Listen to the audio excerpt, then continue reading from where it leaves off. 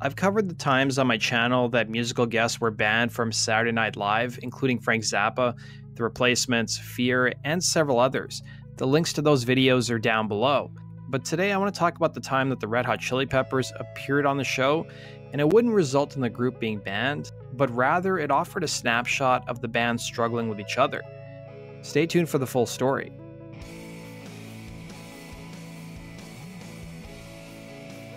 John Frusciante would be the longest-serving guitarist in the band, having 3 separate stints with the Chili Peppers, with the first happening from 1988 to 1992, 1998 to 2009, and more recently 2019 until present day.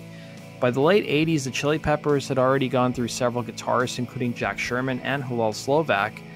Side note guys, I've done a whole video on the life and death of Hillel Slovak, the link is down below. Following the death of Slovak in 1988, Frusciante would join the group, and his musical background differed greatly from his bandmates, with bassist Flea recalling in the book Fornication, the Red Hot Chili Pepper story.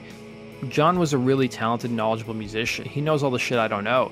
I basically know nothing about music theory, and he studied it to death inside and out. He's a very disciplined musician. All he cares about are his guitars and his cigarettes, he'd recall. In 1991, Red Hot Chili Peppers would release their 5th and breakthrough album, Blood Sugar Sex Magik. It would establish the band as one of the biggest groups in the world. But the new success also brought challenges, namely insecurity, infighting, and drug addiction. Frontman Anthony Kiedis would write in his 2004 autobiography Scar Tissue about Frusciante's headspace at the time, recalling, "John would say, 'We're too popular. I don't need to be at this level of success. I would just be proud to be playing this music in clubs like you guys were doing 2 years ago.'" And it was that attitude that also showed up during the band's live gigs, with drummer Chad Smith telling VH1's Behind the Music, "John was just up there like he didn't give an F about anything, and you can't be in a band and not care, and it's going to show." And it did. A lot of the shows were terrible. In February of 1992, the band was invited to perform as a musical guest on Saturday Night Live with host Tom Arnold and Roseanne. Also making a special guest appearance that night was Madonna. John, for his part, was in a terrible mood that weekend and almost came to blows with a crew member. He was upset that Madonna ignored him and spent little time with the band off stage. The Chili Peppers were scheduled to play 2 songs that night, including Stone Cold Bush from their previous record Mother's Milk, which went off mostly without incident, except for one moment when you can see Kiedis kick John during the song. The group's second song of the night from their new album at the time, Under the Bridge, didn't go as smoothly. Perhaps Frusciante was upset about the kick, or just his general relationship with the band, or just him being unhappy. By this point in time, Kiedis and Frusciante's relationship was pretty strained. They were barely getting along, with the frontman remembering in his book, "Things deteriorated to the point where John and I didn't talk on the bus, and if we ran into each other in passing, we wouldn't even acknowledge each other." Getting back to the band's performance on SNL. For Under the Bridge, Kiedis relies on Frusciante to cue him in, and Kiedis would recall in his book what happened that night as he was waiting for the guitarist to bring him in, saying, "I had no idea what song he was playing or what key he was in.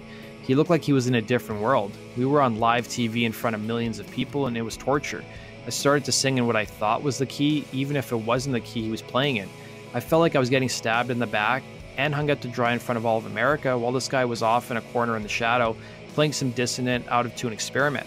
I thought he was doing that on purpose just to F with me." Towards the end of the song, Frusciante typically provides backing vocals, but during their appearance on SNL, he let out a piercing howl.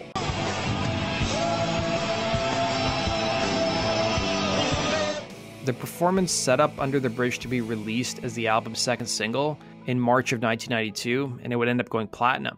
Frusciante would stay with the band until May of 1992 before leaving the group following a performance in Japan. He would look back at that time in 1994 saying, "It was just impossible for me to stay in the band any longer. It had come to the point where even though they wanted me in the band, it felt like I was forced out of the band. Not by any members in particular or management in particular, but just the direction it was going."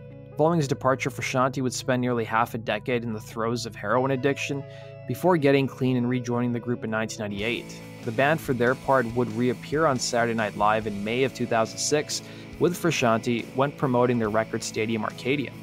That does it for today's video, guys. Thanks for watching. Be sure to like button and subscribe. We'll see you again in Rock and Roll True Stories.